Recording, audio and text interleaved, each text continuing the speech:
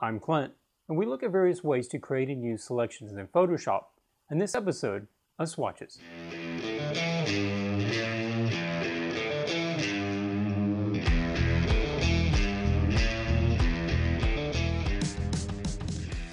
Now, I've received several requests to cover the topic of selections and how I use them in painting.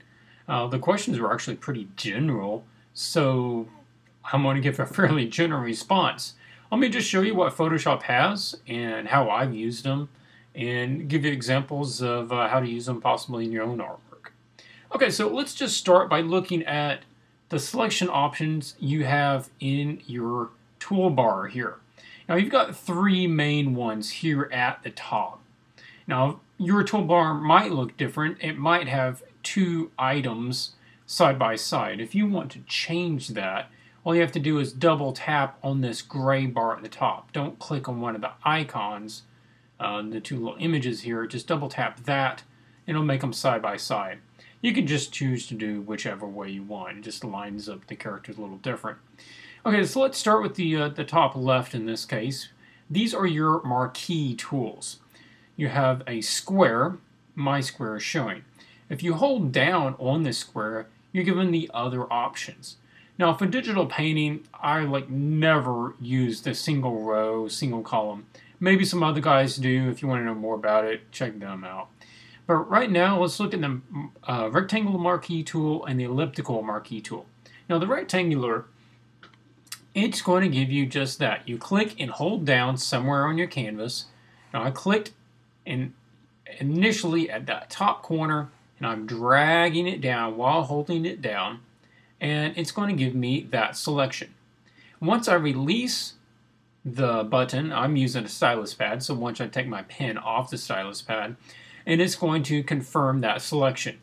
You will know that it's selected due to this little checker design that floats around the outside, also affectionately called the marching ants. And you can hide that if you would like to by hitting Command H or Control H for Windows users. Now it is still selected, but all I did was hide the edges of the selection. If you want to see it again, just do the shortcut again, hide selection. You can, of course, coming up to View and show selection edges, and you can check or uncheck that if you want to see that visible, or you can use a shortcut.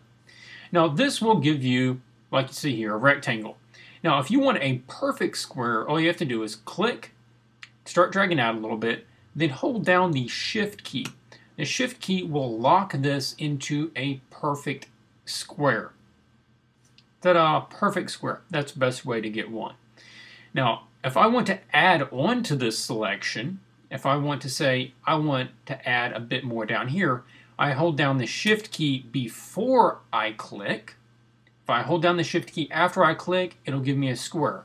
If I hold it down before I click, it'll change my icon to having the little plus sign by it, which means I will be adding my new shape to the existing shape. Now the same thing holds true if I switch over to the elliptical marquee tool.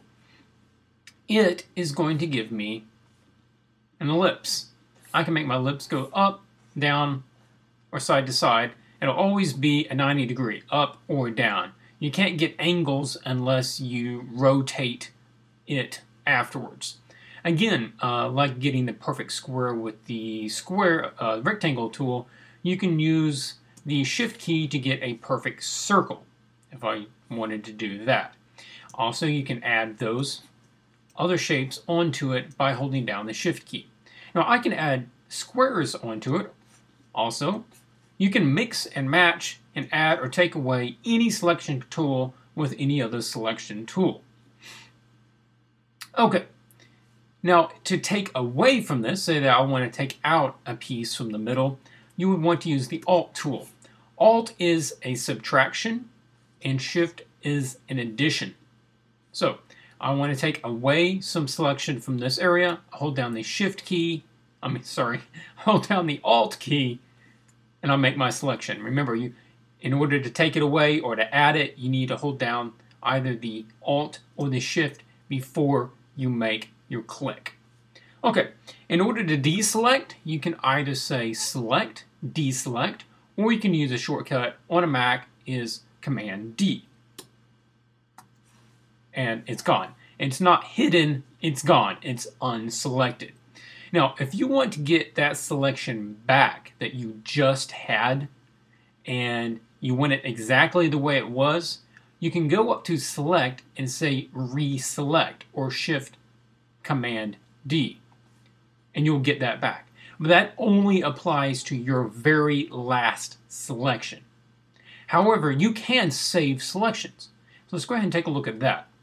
Okay, you can say select, save selection right here at the bottom, and it will say I'm going to save this selection to this document in a new channel. And what do you want to call this? I'll call this random 1. You can name it whatever you want and just say OK. Okay, let's say that we now deselect that. We have nothing selected, and I want to get that selection back. I'll go to select. Now we have the option to load selection. There was previously no selection saved, so there was nothing that we could have loaded. Now we can load something. Say load selection, and we'll have our list. Now, there's just one item here because we've only saved one item. But you can make multiple selections and save them, and they will all be added down this list, and you can choose which one you want. We'll just select that one back, say OK, ta-da, we have our selection back. Okay, now let's look at some of the other tools. This one's really great. This is the lasso tool. Basically, any shape that you can draw is going to give you that shape. Now, it does have a little intelligence to it in that if I do not connect those ends, it will connect them with a straight line wherever I pick it up at. So I picked it up right here, and it said, okay, well, let's go ahead and finish the shape by creating a straight line between the 2 points, the last point and the first point.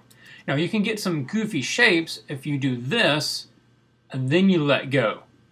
Well, it's going to send a line straight down this, and it's going to give you the offset on both sides all the way down. So careful about letting up before you've got the right shape. Otherwise, you can end up with something goofy like this.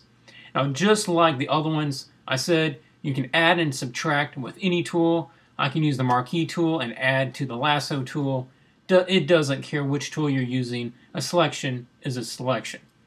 Now, under the lasso tool, there's 2 other ones, the polygonal lasso tool and the magnetic lasso tool.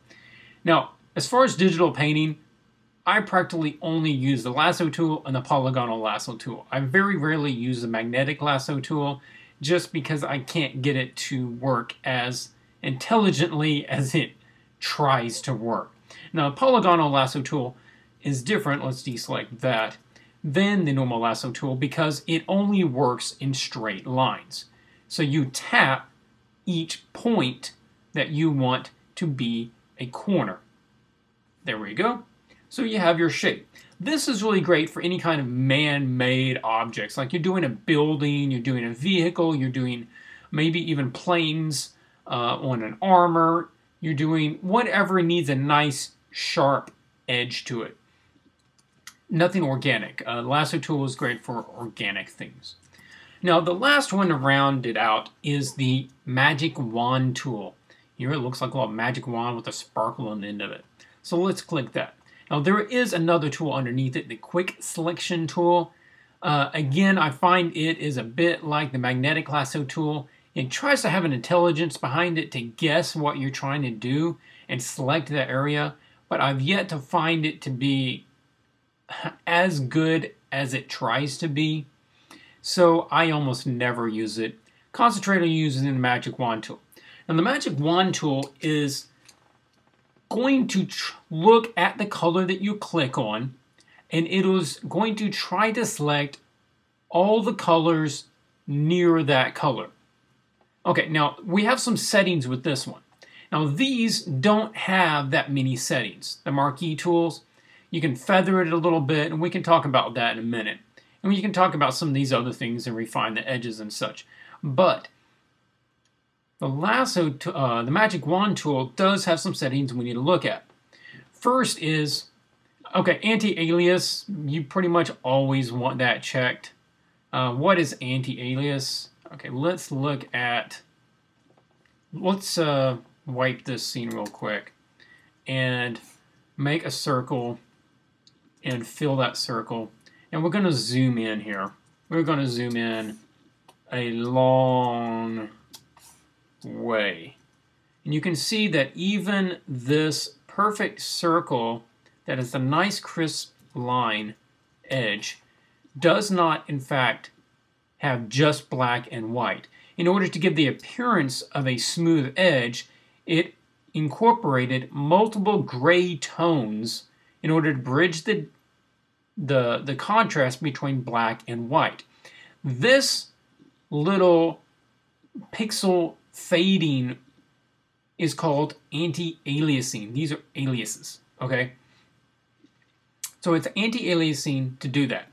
I would suggest to have that on. It gives a smoother appearance. Otherwise, it actually ends up looking a bit jagged if you don't have it on. So let's go back to our normal scene.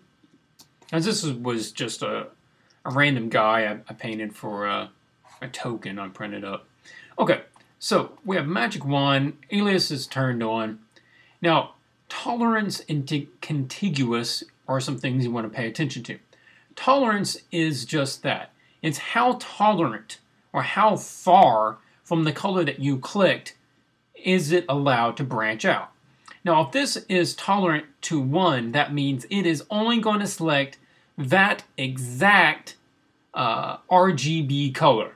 If it's one different on the RGB scale, it's not going to select it. So, how far is the range? How broad is the range? That's what the tolerance tells you. If I set this up to 40, it's going to grab a much larger area. It's going to say, okay, this one is up to 40 numbers different than this one. And I can hold down the Shift key and it's going to keep getting bigger. Now you see, once I click this spot, there's a lot of things within 40 of that. Even things that visually I would think would not be included are in fact next to it, up to a 40 tolerance. So you want to play around with this tolerance in order to give you the right amount. And this totally depends on what your scene is and what you're trying to do. So 20 is nice. 20 is nice because it gives an accurate visual distinction between the head and the background, so I can keep using that. Okay, so that's your tolerance. Contiguous is whether this is a continuous selection or not. Now, contiguous means that it's only if the colors touch each other. If I take that off and say I selected this gray, it is going to select anything within a 20 tolerance or range of the color that I selected that exists anywhere on the whole canvas. If I click black, it is going to select everything that's black or near black on the whole image. If I select that same black and contiguous is selected, it is only going to grab the black that touches this black that I clicked. Okay, so that is the tools that you would most likely use in digital painting that exist here on your toolbar. But there are other tools that you can use. Let's look at using Select Color Range. Now this one works a little like the Magic Wand tool. So let's go ahead and open that up and see what we get. It brings up this little menu. It gives you a scene of the image in black and white. Now the things that are white are things that will be selected. Now you can have your little eyedropper tool here. It will default to the eyedropper tool when you get to the color range, and it's asking you to sample a color from the image. So let's say that I sample the black. Now it is saying I am selecting anything that is black or near black. Now how near black is determined by what is called fuzziness. This fuzziness, I'm not sure why they call it fuzziness, because essentially it is the same tolerance level that you have from your other tools. So consider it your tolerance, consider it your range. So if I set this tolerance or fuzziness way down, it's going to select things that are only very near the color that I selected. If I select this greeny gold color and the tolerance or the fuzziness is low, it's only going to select it in that area. I can move it up and I can watch which areas it's going to grab. So say I want to adjust the color of this kind of peachy tone behind his head. I can select that. I can turn it down so it mainly just selects that color in the background. Now you can additionally add or subtract colors from this selected area by using the plus or the minus, or you can hold down the Shift or Alt key over here without actually clicking on the buttons. So I want to add, there's this tone right here that's not picking up. So I want to add that by holding down the Shift key and then clicking that spot, and just want to add that in. And I want to add a bit more of the background colors here, but I want to take the face out. So I want to hold down the Shift key and sample colors from the head until I find some sort of balance here.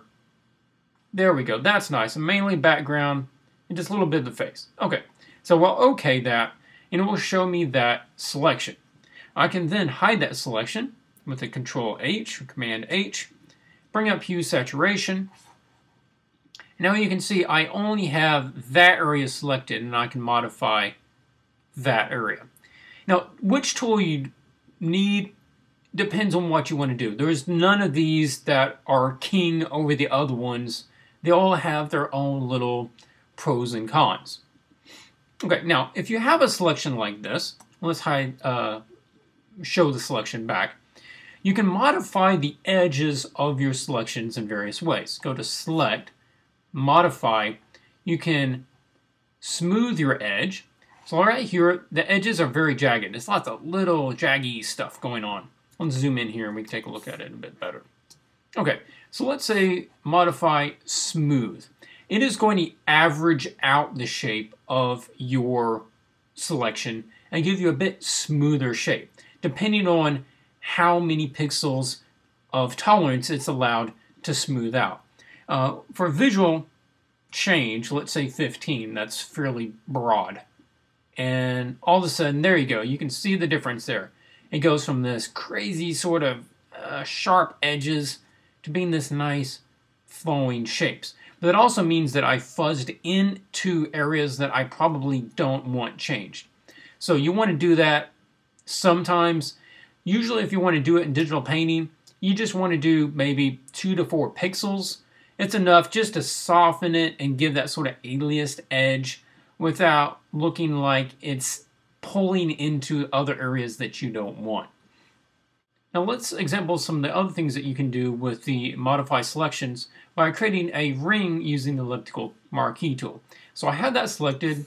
I'm going to Shift, pull out, make a circle on a new layer, and I'm going to fill that with this bluish color. Now I'm going to select modify and contract that. It will make this selection shape smaller by 20 pixels in all directions because I have 20 selected. I'm going to say OK, and you can see that it has moved the edge in. It's 20 pixels smaller all the way around. Now, I can then delete that, and all of a sudden, I just have the outside edge. That's a great way to make rings. Okay, that was something else I forgot to mention. If you have something selected and you want to deselect it, all you need to do is either hit deselect, or you can tap one time without dragging somewhere outside of your selection area. There, it's deselected. You can see that in your history tool. Now, if you want to move your selection, you can have make a selection, and then click and drag inside the selection, and you can move your selection around. Okay. Now, there are some other ways to make selections. And one of those is the Quick Mask tool. Let's go ahead and get rid of this layer. We don't need him anymore. Now, the Quick Mask exists down here on the toolbar. This is the little symbol right here. I can click this, and now I am in Quick Mask mode. Enter Quick Mask. Now, that is the only thing that appears to have changed. But in fact, we're in a slightly different mode. anything that I paint is going to be a selection now. So say that I write my name, for instance. Now, anything that you paint while in the quick mask mode is going to come up as red because you're not actually painting color. You're painting a selection. And when you tap this again to exit the quick mask mode, it is going to mask everything other than what I drew. Okay, now, say that you want the name itself and you don't want everything around it. You can just say select inverse or Shift Command I. Ta-da! Now that of course will work with any selection that you have selected at any time. If you want to inverse the selection, you can just do that. So now I can fill that if I wanted to. I can modify that. Say that I want to undo that. And I want to hide the selection, open hue saturation. I can then super saturate just anything inside of my name, or any shape that you want to use. Now, another good way to use the quick mask mode, let me deselect what I have there. Let's go back into quick mask mode and use the gradient. Now this is something that can come up fairly often. I probably even used it on this image on the bottom. But let's use it at the top and see what happens. I have the standard gradient here, just black to nothing, or you can use black to white. It will only recognize black. It won't recognize white as being part of your painting. So let's select the black, and I'll set it up to normal, 100%, and I'm going to click and drag from the top down. Say that I want the top of it to be darker. There, I painted the top, and it fades to nothing. Exit quick mask. Now, I want to reverse this, because right now, this is the area selected, and not that. So I want to inverse that selection. Let's hide that real quick so those aren't bothering us as we look at our changes. Go back to hue saturation. Now I can darken just that area. All right. Now this is a great way to have smooth, faded edges to your selections, because you don't always want a really hard edge to your selection. You want a soft, subtle edge. You can use gradients. That's one way to do it. Or you can go back to quick mask mode and just use a brush that has very soft edges to it. And you can have selections that only work at the opacity that you painted the selection at to begin with. So inverse that. And now I can lighten or darken according to how strong it was that I painted that area.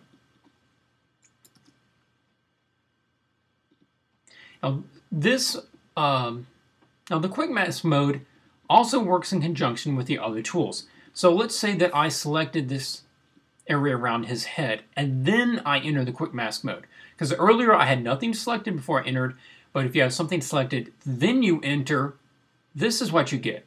It says, okay, you've essentially already painted the area by using your other tool. Now you can modify this. I can erase this out if I want to get rid of some of that, or I can use it and just paint into it like I would if I was doing it to start with. So you can push and pull with these in order to get hard shapes, soft shapes. You can use big shapes, small shapes. So much control using the quick mask mode in conjunction with paintbrushes, in conjunction with marquees, lasso tools, and even the magic wand tool. Now, you can accidentally, and I've done this on numerous occasions, accidentally hit the Q key. The Q key will enter you into the quick mask mode. And if you're painting along and saying, why the heck is this only painting red? I don't even have red selected. It's because you accidentally hit the quick mask mode, and you need to tap it again to get back out of it. Now, something else that you can do is create a selection layer. That's what I call it. So say that I just want to paint this guy's head. All right, I'm going to set this down a little bit so I can see the... I'm going to do this really rough. If I was doing this for real in a painting, I'd take more time and get the edges better. So instead of saving the selection like I showed you earlier, what you can do is create a shape. Now this is something I think I've covered in a previous video, but as it's dealing with selections, I'll go over it again. So I've made a separate layer in the shape of this guy's head. And then I can hide that layer. It's just not visible, it's still there. All I need to do is hit Command and then click the icon. Don't click the name of the layer, just click the icon of the layer, the thumbnail, and it will select anything in that layer. So voila, I immediately have my selection. I don't have to say select, load selection, pull up the menu, click it, and then say OK. All I need to do is, I'm still in my paint area, I just Command click, wow, I have my selection. Very convenient. And then, of course, you can modify that if you need to. Okay, one other thing that you can do is if you have a layer mask. Okay, let's say we make a copy of this guy. Okay, we're going to make a duplicate of this layer, and we're going to colorize it so that everything on that layer is blue. Okay, just so that we can see a visual difference here. I can hit this one on your layers panel, this mask tool. Now this looks very similar to that because they work in very similar ways. So I click that and it gives you a second thumbnail here. Now this thumbnail is a layer mask. Anything that is white on this layer mask will be visible on that layer. Anything that is black will not show through. Okay, so I am painting essentially a window as to what can and cannot show through on that layer. Now I am not deleting the information on that layer. I am simply allowing it. There, I turn off the background layer. Now you can clearly see what is visible and what is not visible on that layer. And that is a handy tool. As to, it's not really a selection because you don't have a border, marching, and selection, but it can work in conjunction with it. For instance, now on this, I'll cover that in just a second, you can click on this and it gives you the option to disable it. That means I just want to turn it off for right now. You didn't delete it, it's just off. You can enable it back, or you can delete the layer. Let's say we'll delete that for now. Now let's select just the black ranges again. Say non-contiguous. Select the black areas, hide that selection. Now if you have something selected before you click the layer mask, it is going to use that selection to derive the shape that your selection mask should use. So now that I have this selected, now I'm going to hide it. Just hide it, I'm not deselecting it, and click the layer mask. Voila, only the black will show through. I'll turn that one off so you can see. Now, just the black of that layer shows through. Now that's pretty cool. Now of course you can Command I and inverse that layer. Now all of a sudden only the black, only everything other than the black will show through. So you've got some options there as to whether or not you want to select something and then create the layer mask because it's easier to do that way, or you can make the layer mask and then paint into it. But that is the primary ways that I use selections in Adobe Photoshop in my digital paintings. There are a couple of other ways, like I said, there's some other tools here. If you can make them work for you and they work the way that you need them to, then go for it. Hey, use what works for you. But as with Photoshop, usually is on things, there is more than one way to do something, and there's usually not one correct way to do it. Do whatever works for you with your style. Hopefully that answers your question about how to make and use selections in Photoshop with your digital painting. Now, if this video has been beneficial to you, then I would love for you to give me a thumbs up. Consider subscribing to the channel if you want to keep up to date for other videos. And if there was a topic that you would like me to cover in the future, give me a comment below. I will take a look at those. And until I see you next time, keep drawing.